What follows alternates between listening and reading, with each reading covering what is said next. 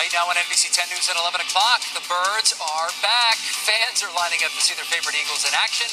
At long last, the start of football season is in our sights as the Eagles training camp opens up in South Philadelphia.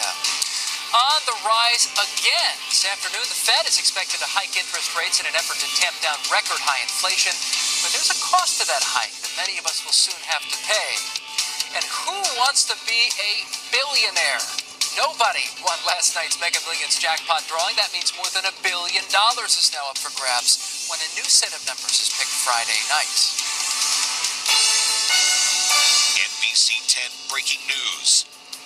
We're going to start with some breaking news right now. The White House says President Biden tested negative for COVID. His doctor says he got the negative results from antigen tests. The president tweeted this picture of his test results with the caption, "Back to the Oval." You'll recall President Biden first tested positive for COVID last week, and he's been taking an antiviral pill. He's expected to address the nation in the next half hour. We'll bring it to you right here on NBC 10, of course. And also right now at 11 o'clock, you can tell we've gone green here. Eagles training camp is open right now, and it's the first day of practice for the team. Good morning, everyone. I'm NBC 10's Keith Jones. Preseason football, believe it or not, just 2 weeks away. NBC 10's Miguel Martinez-Valle spent the morning at the NovaCare complex. Yeah, the Eagles are back at the NovaCare complex for training camp, the first day of practice here. And there are a lot of expectations, a lot of excitement around the team this season. Let's not let that ball touch the ground today. What'd you say? It's year 2 with Nick Sirianni at the helm for the Eagles, and excitement and expectations are high. Last year, the Eagles, they had a lot to prove. A first-year head coach and a first-year starting quarterback. But after a 2-5 start to the 2021 season, well, they turned things around, winning 9 games and getting into the playoffs. They've been called one of the most improved teams in the NFL. And now with training camp starting today, people, they're going to be especially watching the new guys closely. Some of the biggest acquisitions this offseason: A.J. Brown, Hassan Reddick, James Bradbury, and Jordan Davis. Of course, other veterans, they say that the key is going to be working as a team and keeping their eyes on the prize. Try not to think too far ahead. Don't get involved with what y'all talk about, because everybody on us right now. But, you know, it feels good to know that we got some guys in here that can really help us this year. But it's all about how we work together. We have a really good roster.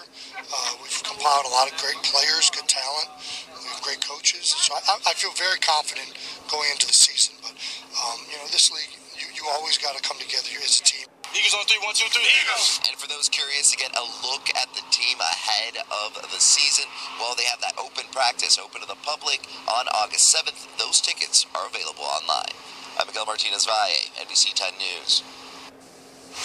All the expectations are great, everything there, but it's day by day, and it's what are we going to do today to be ready to, you know, have a good preseason game number 1. And so on. That is Eagles coach Nick Sirianni, of course, talking about his approach to Eagles training camp. Today is the first day the Birds hit the field for practice after returning to camp earlier this week. NBC 10 is your official Eagles station, and the countdown is on to the first preseason game. All summer long, we've been your favorite players. We've been working on features you'll be beginning to see when the preseason opens. You can catch the game right here on NBC 10 Friday, August 12th, just 15 days away. Hey, this morning, the Mega Millions jackpot is worth more than $1 billion.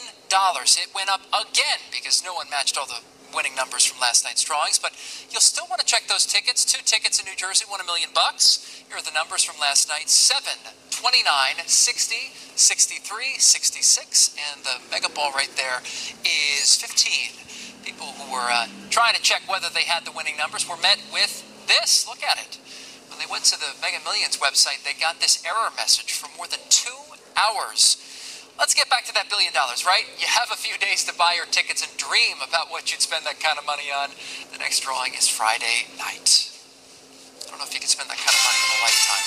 After a break from the heat, the humidity, well, they're starting to return again today. We'll warm up into the upper 80s before even warmer weather comes our way. Beautiful shot right there of Boathouse Road. What you can't see, however, First Alert Meteorologist Marvin Gomez, is the clouds that are hanging overhead of most of the area. That's right, and those clouds are going to be slowly getting away from the region before more clouds come back late in the day today, Keith, and we're we're also going to be talking about the chance for some showers and some storms. Right now, those clouds are definitely perhaps the big thing that we've seen for the most part this morning across the region. We even had a couple of showers rolling across Delaware. That's where they are right now, already off the coast and rolling into the Atlantic. But notice all the large area of clouds here that we have across the Ohio Valley. All that action is going to start making its way towards the east, and we're going to get to see some of the action across our area. Here's a quick look at where temperatures are as of right now, and yes, many locations are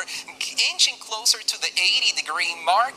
We're starting to see some bits of sunshine, especially across the Lehigh Valley, where our current number is at 79 degrees. Now, once we head into the next couple of hours, you will notice those feels-like temperatures gradually getting into the low 90s, and that is because humidity is on the rise, and this is going to be the trend for the next 24 to 36 hours, so it is going to feel very sticky, especially for tomorrow, but humidity will continue to be on the rise during the next couple of hours. As I mentioned, the rest of our day should stay on the quiet side. Here's a quick look at what we expect heading into the evening hours. Notice west of our area, south central Pennsylvania, that's where we're going to have some of those storms popping up, and they're going to be pressing into our region a little bit closer to 9 o'clock. That's when some of the suburbs across Pennsylvania could see the action before those storms continue to roll towards the east. I have that extended outlook on what we can have in the upcoming days in just a couple of moments. Keith? All right, Marvin, thanks. Happening today. Meanwhile, don't be surprised if you see emergency vehicles and first responders